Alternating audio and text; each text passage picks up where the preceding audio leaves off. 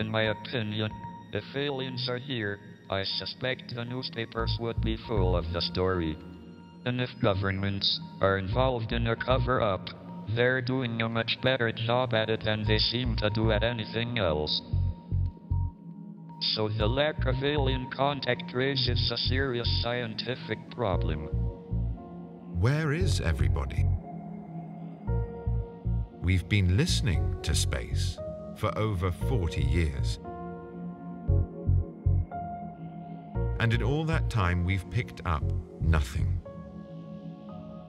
Well, except for one mysterious occasion.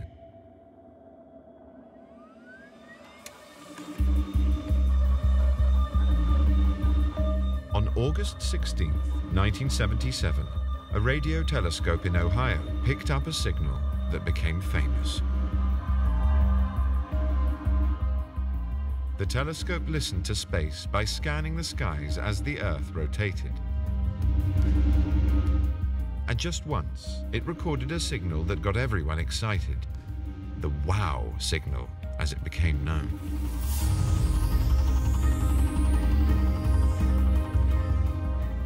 The signal was a steady source of radio waves, just the kind an alien race might send, because it stands out from the radio static that fills the universe.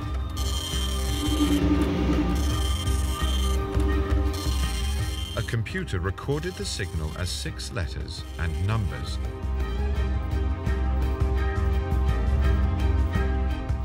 Astronomer Jerry Ehrman saw the data and wrote one word in the margin.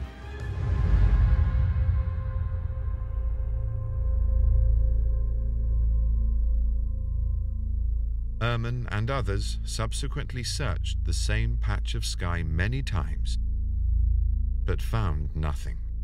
The wow signal had vanished.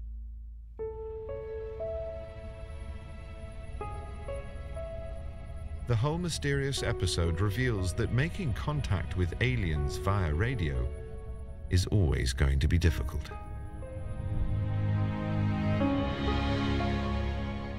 In such a vast universe, messages take a long time to reach their destination.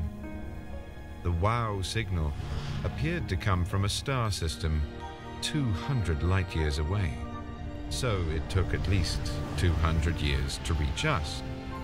If we sent a reply, it would take another 200 years to reach them, by which time they might have forgotten they sent anything and stopped listening for a reply. Worse, they might well have destroyed themselves in the meantime. The human race very quickly discovered the power of the atom bomb. If the same holds for intelligent aliens, then they might not last long.